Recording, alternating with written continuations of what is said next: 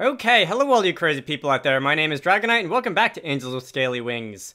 It's been a few months since I recorded this, because as much as I like this game, it's perhaps one that I don't need to record while my siblings are home for the summer. So, I need a bit of a refresher on what's going on. I kind of know what's going on based on the, Can I scroll back any? I can scroll back a little bit. I kind of know what's going on based on, like, the video that I edited so far in recent days, but I'm sure there will be things that I missed. So let's start reading. I awoke from uneasy dreams looking at an unfamiliar ceiling. Just for a moment, I wondered where I was before the events of last night came back to me. Okay, so there is a this should be New Game Plus or something along those lines. Can I skip with, like, okay, I can skip to the next decision point. What did I do the first time? I think I shook his hand the first time. Let's not shake his hand this time. Going forward, I don't know exactly what I'm going to be doing with this game, because of the whole replaying branching paths thing. I want to show as many endings to the story as I can, preferably all of them. Although if I can't find some, then well, I'll just move on to the next game that I do a let's play of. But if that turns out to be unfeasible, I'll just do 1 and 2. So. With that established, nice to meet you, Sebastian. So, where are you taking me? Alright, can I hit the spacebar so I don't have to have the mouse cursor on the screen? I think.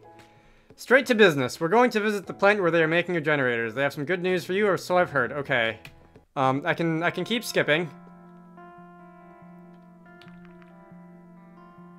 Do I wanna have fun at Razor's expense? I feel like I shouldn't because he knows things about this world that I want to know also. So I shouldn't get on his bad side, but I also just want to... I'm a terrible person. I want to make him mad because I want to see what happens.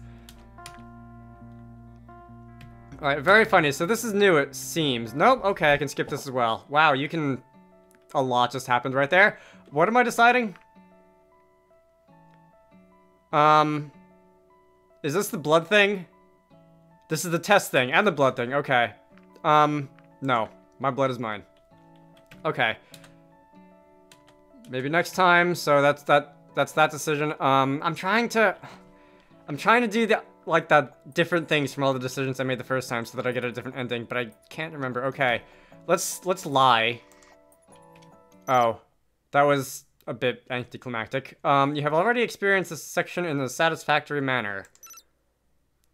Yes. No need to read everything again.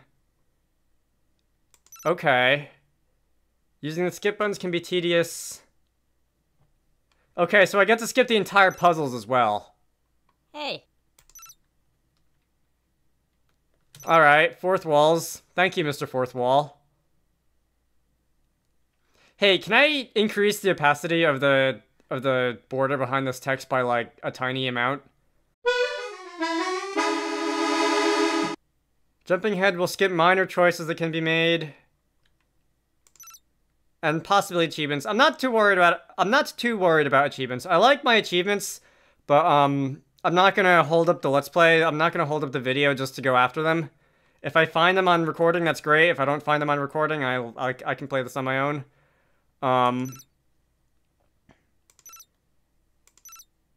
Yeah. Yeah, let's do that. As you wish. Okay. I want to get to some new stuff. On our way to the crime scene. Okay, so this is where we're doing the Phoenix Wright dead body thing. Whatever. I don't care. I don't know what you're asking. Okay. Can I skip this? Didn't I already get the achievement for doing the investigation properly? Can't remember. Skip mode. Yes, that's skip mode. It's not letting me. Okay. Okay, so we're at the point where Dean has decided I'm a human. Come on. Am I... Oh, I'm scrolling back. Oops. Okay, I need to scroll the other way. Yes. Can I tell her to bugger off? Adine is nice. I don't want to get her mad. I'm gonna tell her to bugger off. Bugger off, Adine. Sorry, I'd call you by your name, but you never actually told me it. It's stupid. Wait, did I click the right one? What are you even doing here? Do I work for the police? No. Oh, you. Okay. Wait, did I click the right one? Fish? What about fish? Okay. So I'm getting a Dean's number again. I'm pretty sure I did that already. Sebastian, you're not helping. Okay, Bryce, what do we do now? Alright, we're skipping text. Alright, what's the question? Oh, we're talking about Maverick. Yeah, I had to read that like 3 times before I figured out what he was going on about. We're looking for Reza. Yeah, let's find Reza, I guess. I don't think that choice mattered. That didn't sound like a choice that mattered. Alright, this is where I think it's gonna get important. I think I said in the last video, and if I didn't, well, I'm saying it now. I kind of owe it to Remy to figure out what's going on with him. So I'm gonna go with Remy.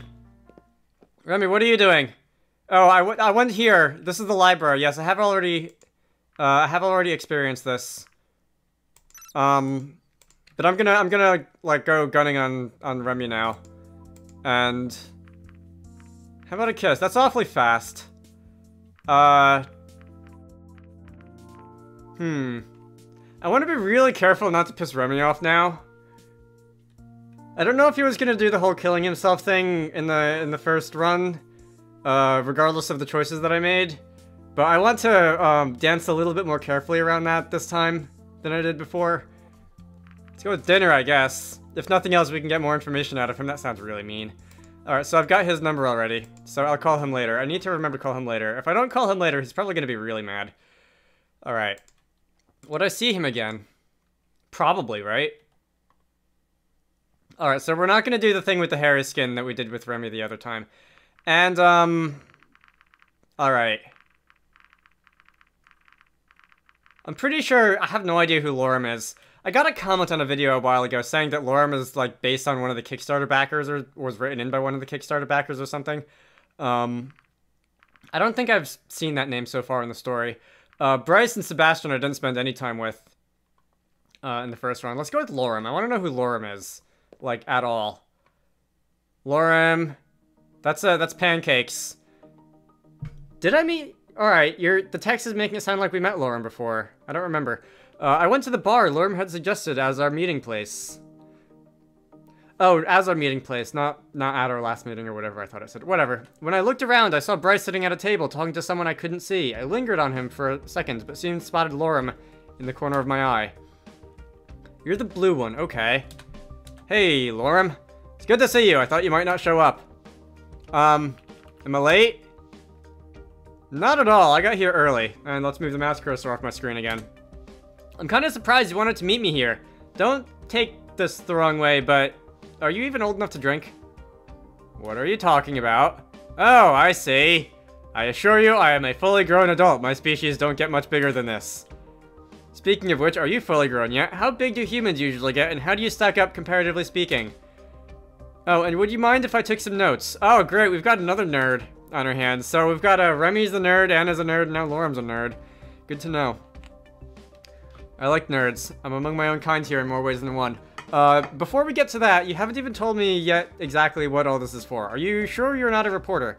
Is this the reporter? I remember something about a reporter, but again, I haven't played this or read this or whatever for about 3 months, so... If I was, Sebastian wouldn't have let me meet you in the first place, and I thought the uniform was just a clever disguise. It's real, though. Sebastian knows I work for the local post office. Excuse me, but this still doesn't really tell me anything about why I'm here. You're a postman who wants to interview me for... what, exactly? Sorry, I guess I got a bit ahead of myself here. I've noticed a bunch of characters in the story seem to be doing that. Exhibit A, every character I've met, I've been giving the option to kiss them on, like, the first encounter.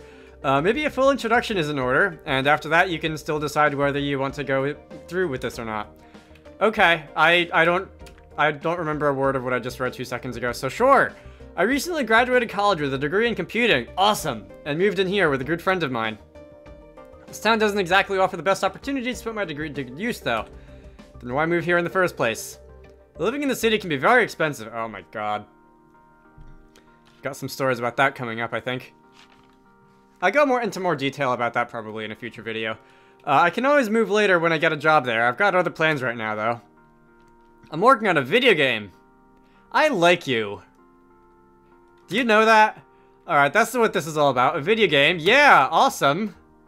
You got it. Video games and computers are just starting to catch on in places like this town. That's funny considering that your operating system is Windows 10. Making good content will be very important to give a good first impression. So you're on par with us in terms of like general computing technology, but you're about 40 years behind in terms of video games. And humans have always been part of our media, books, movies, and now games. With you on our side, this could be an amazing opportunity. Well... Oh, maybe that wasn't such a good idea after all. No, no, go on. No. No, no, shut up. I am not picking that second option. No, I want more of this. I don't know, you don't seem so thrilled about doing this anymore. Besides, your job must be really stressful, and you're probably already in that spotlight all the time. Yeah, can I just quit my job and come work with you for the next, like, year or whatever? Screw the asteroid. And now, to top it all off, you got some postmen harassing you for an interview. If you wanted to leave, I'd get that. No, no, no, stay. I want to be very careful about picking the right choices here, because I do not want to chase you away. Well, I'm already here and have nothing else to do, so let's make the most of this. So I will tell you, if there is a possible ending that comes from telling Lorem to go away, I will not be seeing that ending. I will just be I will tell that achievement to screw off or whatever. Yes, thank you. At least not on recording. I'll save my really bad decisions for off recording. At least I wouldn't have to be so careful now. With the reporter, I'd have to worry about things being misinterpreted or taken out of context. You've had no shortage of that already in the story, if I recall. You should still be careful. Actually, have you? Actually, now that I think about it, I don't think there has been very much, like, reporters taking stuff out of context in the story. Alright, maybe not. You should still be careful. What you tell me now will influence how your entire species will be represented in my game. Yeah, so you'd better do a good job of it.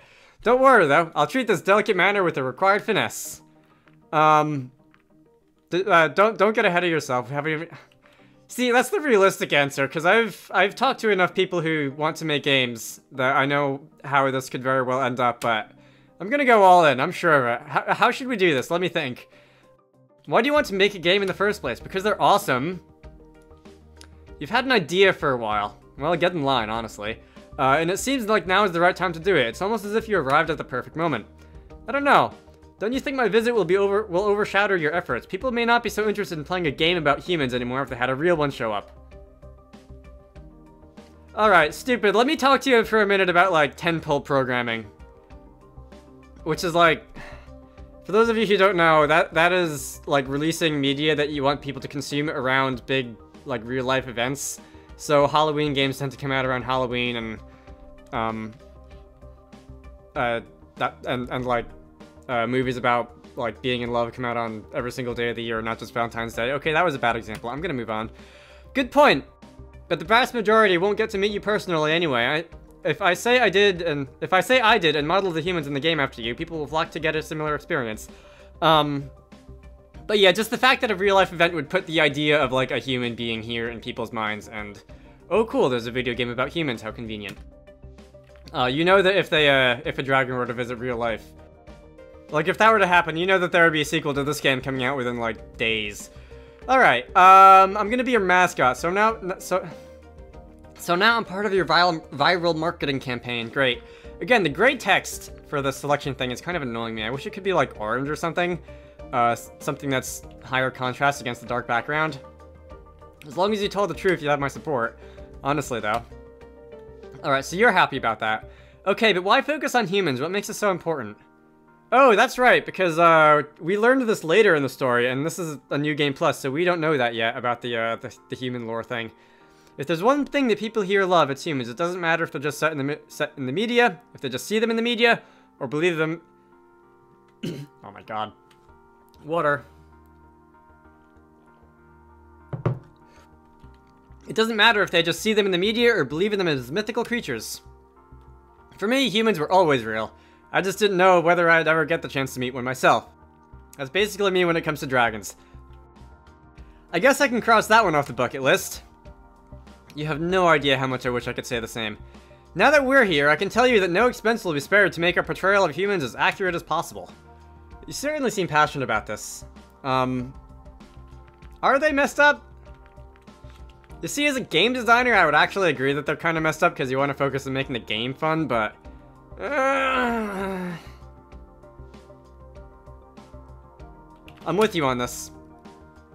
For good reason, I just love humans.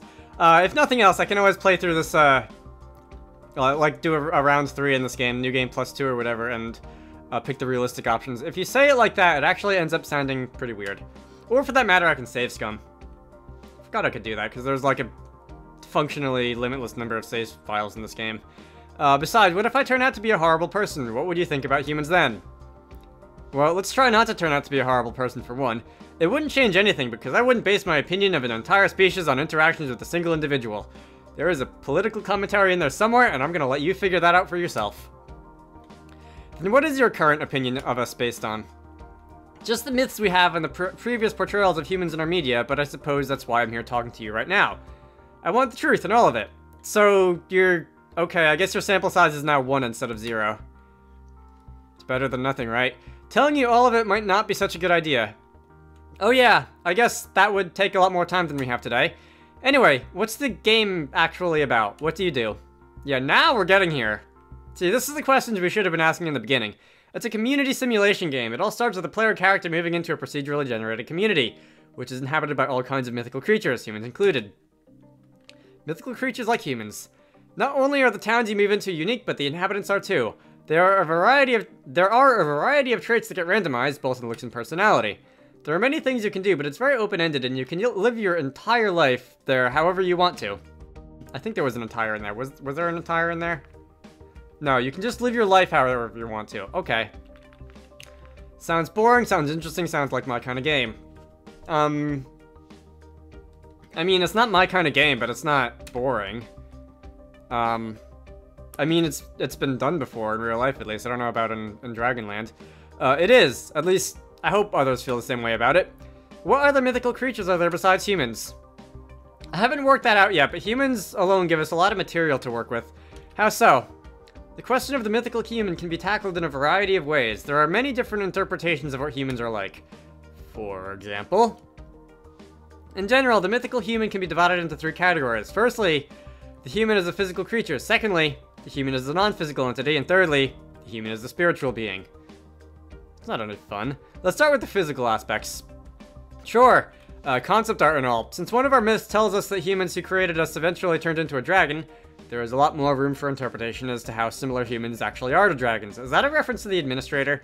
I guess I'm allowed to spoil the end because I've already seen one ending, so I'm allowed to spoil what I know, right? Right, let's go with that. I can see you don't have any wings, but most of us are able to create fire in some way, or at least have a breath weapon. How about you? You're assuming I can rub 2 sticks together. I can also move them with my mind. Yeah! It's called a TV remote. Really? That's amazing. I was just kidding. You tried. You shouldn't joke about things like that. This is serious. Alright. It is a bit strange, though, because our myths also say that you gave that ability to us. Well, it might have been lost in translation, I guess. Maybe it's meant to be taken literally, meaning that the ability was given to... that when the ability was given to us, you lost it. I have a feeling I know what sense that means, and it's more the genetic engineering sense, but sure. Let's go with what he says for now. Or maybe we never had it in the first place. Humans are known to have created a lot of things out of nothing. After all, we only needed to discover how to create and use fire because we didn't have a natural ability to do so. We have a proverb that sums this up pretty well. What is it? Necessity is the mother of invention. So a lack of natural abilities drove innovation forward. What an interesting thought. Here's another thing. You may have many different images of humans, but in the end, only one can be right. It's also possible that what you've been led to believe about humans doesn't actually refer to us at all. Are you implying that you aren't human? No, I'm just saying that if you really had been in contact with humans before, as your myths imply, they would need to belong to the same species as me, and thus be very similar to myself. Alright, this part of the conversation seems kind of pointless. I'm not sure where you're going with this. If they aren't, then either they weren't humans at all, or they have different origins. Because, like, this is why he's doing the research on me in the first place. Unless this is the research. Huh. I guess. So, you say that there is a possibility that our humans and your humans may be something different altogether. Divergent evolution. I suppose you are right in the way that our images of humans are very inconsistent. They certainly can't all be humans in the way that we would refer to a single species. The name should probably be reserved for yours. And we haven't even touched on the two other categories of humans. What did you call them again? Non-physical human entities and spiritual humans. I'm a little curious to hear what the difference might be. Honestly, the two definitions get a bit muddled here. Going by conventional belief, a ghost can be a human who has died and thus changed into a different form. We would call this a spiritual human. An angel, on the other hand, would be classified as a non-physical entity, which is interesting because I think most of us, me included, would count them as the same thing. What do you know about angels? Angels basically look like humans with wings. I'm now curious if this is where the title of the story comes from. Their existence in ancient scripts was used to lend some credence to the theories about humans becoming dragons. Because of the wings. Exactly. But some of your dragon species don't have wings either. Yes, and as I said, once you start delving into that kind of stuff, it all becomes very convoluted. When we met, you also told me something about a four-headed human. Right. With that, we go into the realm of creatures that just don't make much sense at all. Having four heads just seems unlikely from an evolutionary perspective. That might not really matter if we were talking about a non-physical entity or a spiritual being, though. A four-headed angel, yes. Yes, is all I have to say about that. So in the end, you have a lot of different ideas whose only connection to each other is that you use the word human to describe them in some way. And they share at least some basic characteristics. You fit these as well, by the way. What are they? You certainly are not a reptile like us, but you don't look like a conventional mammal either. We are mammals, though. Yes, but you are so different from other mammals we know that, ultimately, you are quite unique. We don't know any other sentient mammals. I mean, given what the year is, the current year, I don't think you know many mammals that are, like, bigger than a mouse, so... Alright. I forget exactly when mammals started getting big. I'm pretty sure they were small in the times of the dinosaurs. You've got a point there, I'll give you that. Strangely enough, we have plenty of human-like creatures in our mythologies as well. Oh, do tell. You already mentioned ghosts, but some other ones include dwarves, giants, fairies, and What's that? Google.com. B-L-E-M-Y-E-S. It's a D&D thing. Apparently. And D&D probably got it from somewhere else. Large monstrosity, chaotic evil, armor class 15, natural armor, hit points 168. Okay. That's from D&D 5th edition. Well, they're pretty ugly. I'll say that much. I think I've heard most of these before, but what is a... Oh, you're... Okay, didn't have to look that up because you're just going to tell me. It's a human without a head. A human without a head. How does that work? How do they eat? Instead of a head, they just have all these facial features on their chest. That's a rather weird mental image. Yeah, that's what I said when I looked it up on Google 2 minutes ago. There are also a lot of half-human creatures that share some characteristics with humans and others with animals. Like merhumans. Sure.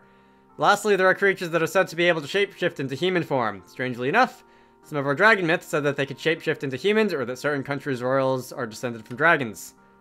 That would imply that they are genetically compatible with humans. I guess. This is a branch in the story, and I wanna end the video before never. I'm gonna end it off here.